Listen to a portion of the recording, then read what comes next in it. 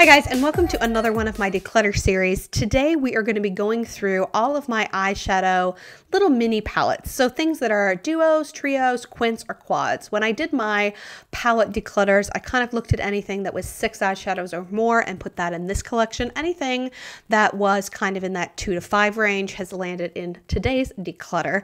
So I have this little container that I keep them in my drawer. It's not full to overflowing, but I definitely know there's some things in here that I don't reach for, that I would like to declutter. So I'm going to go ahead and lay all these out and we'll get started.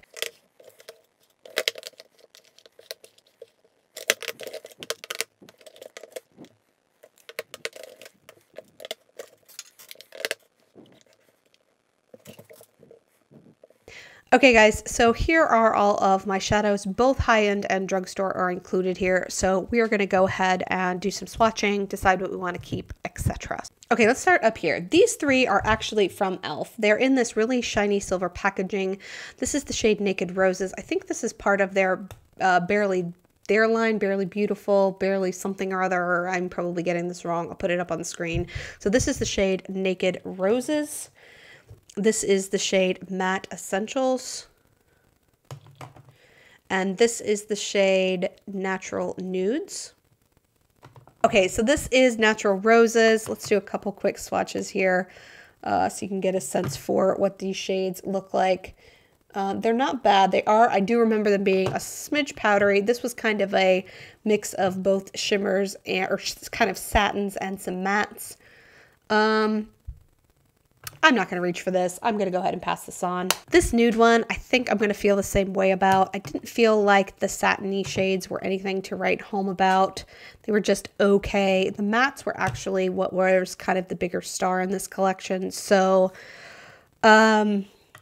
yeah, nothing in here is screaming my name, so I'm going to go ahead and pass this one on as well. This little matte quad I'm kind of torn on just because it's got some really interesting cooler tone shades, and you don't often find cooler tone matte palettes at the drugstore. And you could definitely create a full look out of this. Yeah, see, they're very soft and pretty. It's going to give you a really pretty cool toned look. This is the other matte cool tone palette that I have. This is from Physicians Formula. This is called Quartz Quartet. I was just thinking about, you know, if I was going to keep a more cool toned matte eyeshadow palette, which would I gravitate towards more? I think the tones in this e.l.f. one are actually better, so I do think I may pass this one on. While we're at it, let's talk about these other Physicians Formula matte palettes. This is Canyon Classics. This is probably the one they are the most well known for, and then this one is Classic Nudes. Obviously, these are more warm shades. I do like these little palettes, but I honestly don't find myself reaching for this one a ton, even though it's nice warm shades. I feel like I've got that in more palettes, so I'm going to pass this one on. I'm now sitting here thinking, do I need to keep both of these, or should I just keep one? Because they both are a little cool leaning. Yeah, see, those palettes really have the same undertones to them. You know, I think I'm going to actually keep the e.l.f. one. I think I've had this one for a while. I've definitely reached for it. I've played with it a ton. It's going to be easier to create a full look out of this e.l.f. one than this Physicians Formula one. So I definitely don't need both. These tones are way too similar to warrant keeping both. So I'm going to keep the e.l.f. past the Physicians Formula along. Two I know I'm keeping. These are the JCat Triple Crown Baked Shadows. This is the shade Baked Alaska. It's a really pretty cool tone baked eyeshadow that is super pigmented and really pretty. I mean, just really foiled, gorgeous shadows. And then this is the shade Dulce de Leche. I have actually heard people recommend using these as highlighter shades. I think it might have been a different one than Dulce de Leche than the two that I'm holding here, but just really pretty colors. I like the formula of these. They are baked formula, but they are really creamy to the touch. And then because they are baked, you can wet them really easily and turn this shine into something that's even more metallic. So I definitely like this formula from JCat. I'm going to hang on to these two. Okay, these are two little L'Oreal quads. These are their Color Riche pocket palettes. This is the shade French Biscuit. And then this is the shade Avenue de Roses. I'm sure that's French and I'm butchering it. This is the formula where I feel like their mattes are better than their shimmers, to be totally honest. So this matte shade, these two matte shades in here are like super creamy and pigmented. Sorry, I picked up way too much on my finger there. Blend Out Like a Dream, absolutely stunning. Shimmer shade in here is okay. It's not great, but it's not awful. And then this metallic black shade is like, it's pretty metallic, actually. You put this over a sticky base, and part of the reason I've kept this, honestly, is I thought this shade was pretty darn cool with this like high shine foily base. Let's swatch this rose one so you can see what these look like as well. I liked this rose one because it was mostly mattes in here. So there is the roses one. I don't feel like I'm gonna reach for these. I'm gonna pass them on. I probably should have mentioned in the intro, I tend to be harder on these kinds of palettes than I am on a lot of other things. And that is because, you know, for me, I can see the purpose for grabbing a single shadow when I'm really looking for a specific color. I can definitely get lots of inspiration from a palette. So when I look at these smaller kind of quads and duos and trios and things, I really want to either love the formula of all of the shades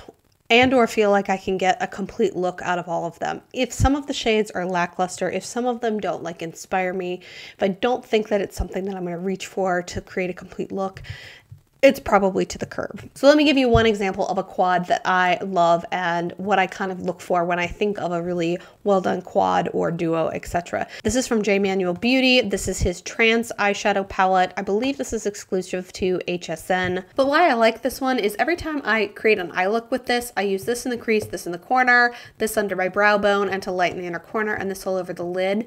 And it might be a boring eyeshadow palette by like, you know, eyeshadow standards, but it makes the most beautiful look. Like every time I get done with this, I'm always so in love with my eye look, and it's completely simple, but the shadows all perform. It's a perfect little work quad. I have traveled with this before. I like the little mirror in it. So yeah, this is just a really great palette. All the shadows perform, all of them last. It makes a really concise, pretty eye look. So this to me will always have a place in my collection. All right, let's talk Wet n Wild because I have a pile of these little shadowy palettes over here and I don't know if I want to keep all of them. Some of them I really need to kind of make a decision on these. So this was a limited edition. This came out a couple falls ago. This is Plaid to the Bone. I kept this one because I liked 2 out of the 3 shades quite a bit. This is a really pretty taupe shade. It's in their old formula, so it's super creamy and buttery, and I thought this green shade was really pretty. So those 2 shades were really pretty there. And then this was sort of matte navy color that really didn't have any pigmentation at all. So I was really keeping it because these were such stellar shades. Okay, I have this shade in other palettes. I have a darker green that I prefer more than this in several palettes. That navy was awful. We're gonna go ahead and pass this on. Old Walking on Eggshells, New Walking on Eggshells, Old Silent Treatment, New Silent Treatment. So I like what they're doing in the sense that they've added a matte brow bone shade here into all of these. I will admit I have not gotten done fully playing with these yet. I've put all my effort and energy into playing with the larger Wet n Wild palettes and then got distracted by some other drugstore eyeshadow palette releases. So these have not gotten the love and attention that they need to really give you guys a solid review yet. From an overall design perspective, I do really appreciate what they did here by adding a transition shade on here. The thing that I'm a little concerned about is, once again, the quality. The reason I loved Walking on Eggshells as much as I did was for this shade here at the very bottom, which was smooth and creamy and pigmented. And my first reaction when I felt what's supposed to be its counterpart is that it was a lot more powdery and less creamy. I mean, you can see just from running my finger over the top of that, that there's definitely some powdery sort of kick up from there. The colors are kind of sort of similar to one another. Okay, so now that I swatched those side by side, that's not horrible. I definitely still prefer the texture of this Walking on Eggshell shade to the new formula, but I think, you know, at least from finger swatches, I think I'm getting something, you know, kind of comparable to one another there. So the one that I know is going to make me kind of sad, this is Silent Treatment. This is just like the most beautiful, beautiful sort of plummy taupe shade. I freaking love this shade. I have reached for this quad specifically for this one shade in here. And this one in here, I know is not quite the same undertone. You can just tell it's not quite as pigmented and as deep. So I may possibly end up keeping both of these just for that one shade. I don't know. Makes me super sad. I do like the transition shade they threw in here for this one. I think it's a perfect transition shade. Really wish they had left the glitter out of that deep black there.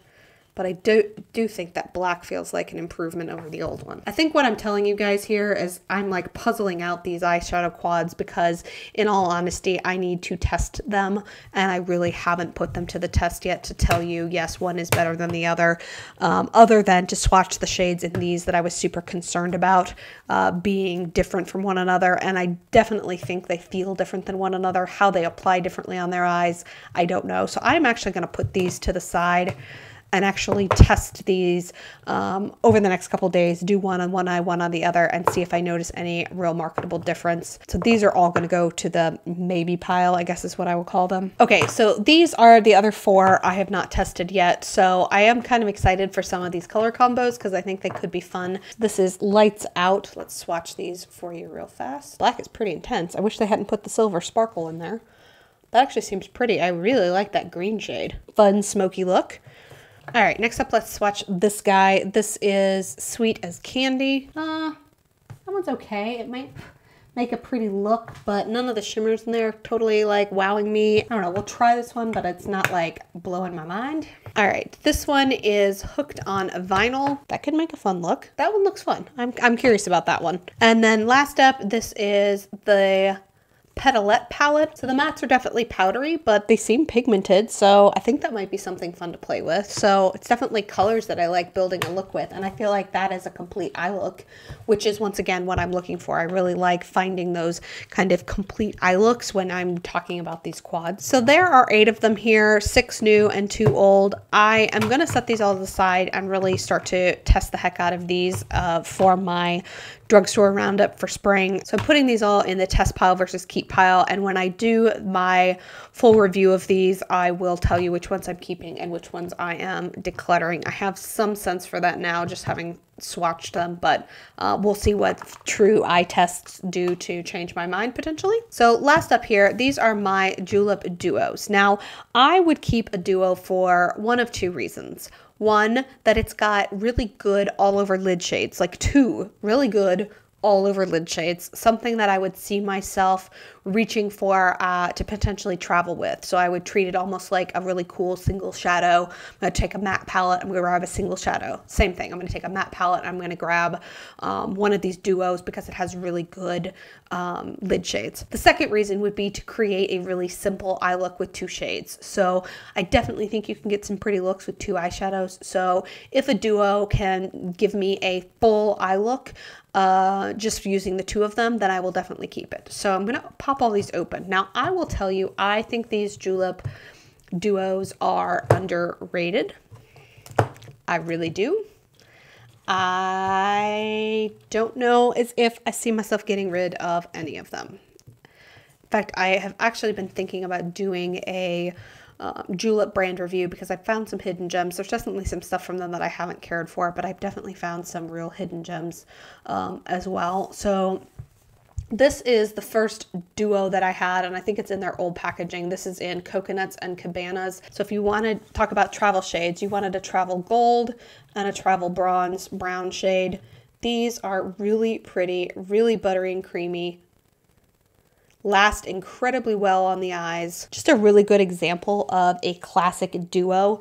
They're not overly metallic shades, but they're definitely shades that pack a huge pigment to them, and I really have enjoyed both of these. And because they are satin, you could definitely create a look just with these shades, in my personal opinion. Next up is Champagne and Caviar.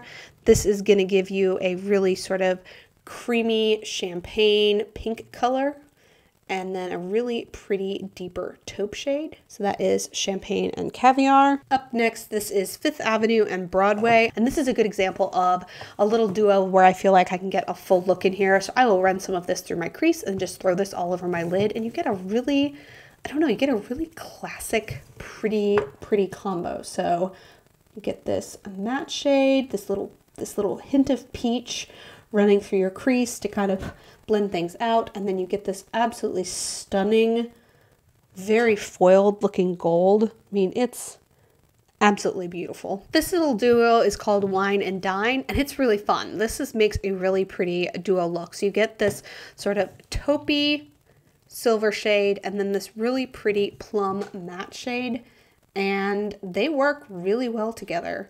Throw that all over your lid, blend this into the outer corner and a little into the crease and up out, and it's stunning together. It's a great duo. And then this last one's a lot of fun. This is cinnamon and spice. So you get a really pretty pigmented sort of deep rust color, and then a really nice, it's a strange sort of almost like warm taupe, I guess is how I would describe that. Those also look really pretty together. Okay, so I guess what I'm saying is I'm not getting rid of any of these. I like the formula on these. They go on incredibly well with a brush. You do not use your finger.